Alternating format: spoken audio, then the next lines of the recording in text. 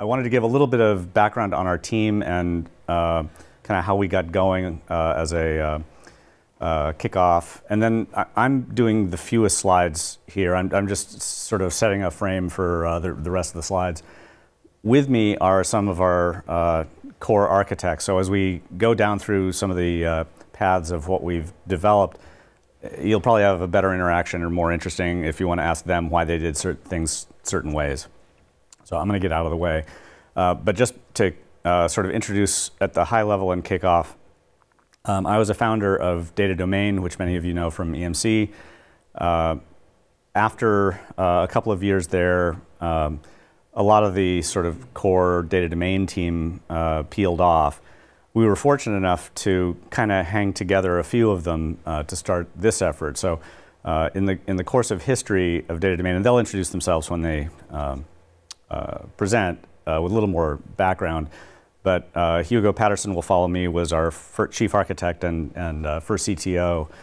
The following two CTOs are also in the room, Sazala Reddy and Windsor Shu.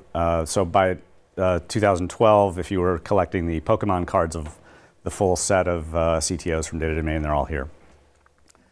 Also in the room, Boris Weissman was a longtime principal engineer at VMware. Unfortunately, we didn't have Ganesh Venkatachalam here, who was his partner for a lot of that run and was another architect at Datrium and couldn't make it today. They'll go into a little more depth on their story. So let me sort of jump into the slides. Do I have a clicker? I do. Broadly, we are doing two sets of things. One is a different kind of infrastructure for private clouds with different building blocks to achieve some things that you can't really get with other kinds of converged infrastructure. The second is a series of features for data management broadly, encryption, snapshots and clones and replication and policies for treating those for backup and DR and so on. There's a long list of features there. So we've broken this into a couple of sections. Hugo is going to talk about the DVX, our rack scale infrastructure and core storage elements. Windsor will talk about blanket encryption, a new kind of encryption to cover data that's during its whole life cycle in use, in flight, and at rest. We've broken data cloud features into two sets. Sazala will cover some of the core foundation, and Boris will cover replication. And through the course of this, we'll try to break it up with demonstrations to show how easy it is to use, and that'll be led by Mike McLaughlin. So just a couple of quick slides. I've mentioned a little bit about the team. We're funded by big, well-known VCs like NEA and Lightspeed. We've raised $110 million over the course of a couple of rounds, 55 in last December. So it's a well-funded, very serious project. There are a lot of really interesting and different technology elements. This is not a trivial presentation as you get into the detail. So we've spent a lot of time with a lot of very high-quality thought going into how we are doing this, and we hope you like it.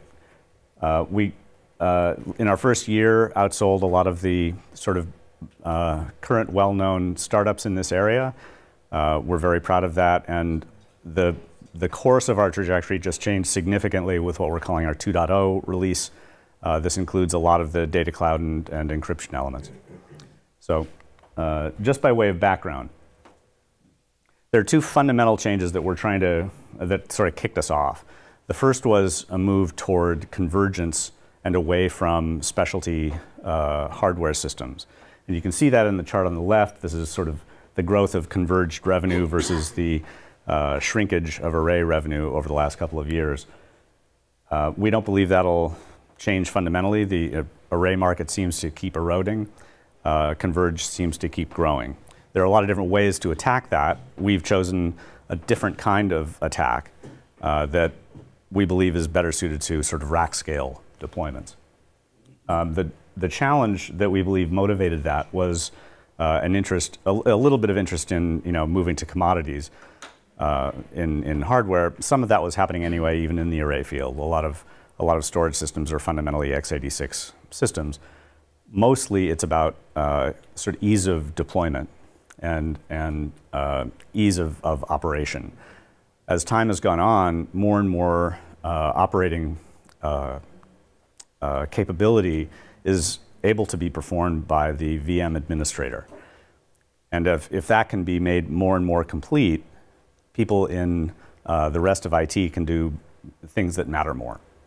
So we're trying to empower the VM administrator to do everything from not just storage and compute, but data management. We came into the market just as the first generation of hyperconverged was coming out. And so we were able to talk to early customers and get some impressions of what was good and what was bad. And it's clearly a capable tool. It does a lot of things very well. It's proven that in a lot of different cases. But when you talk to people who have a choice and who have different models, who are considering something like traditional converged or array-based deployments versus hyperconverged, because they could use either or both, they tend to focus hyperconverged to a couple of discrete cases.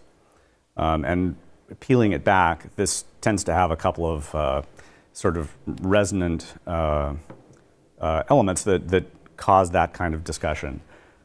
One is that a lot of people fear a provisioning lock-in, that as you get started in that kind of deployment, all your eggs are in one basket from a vendor standpoint, from an expansion standpoint.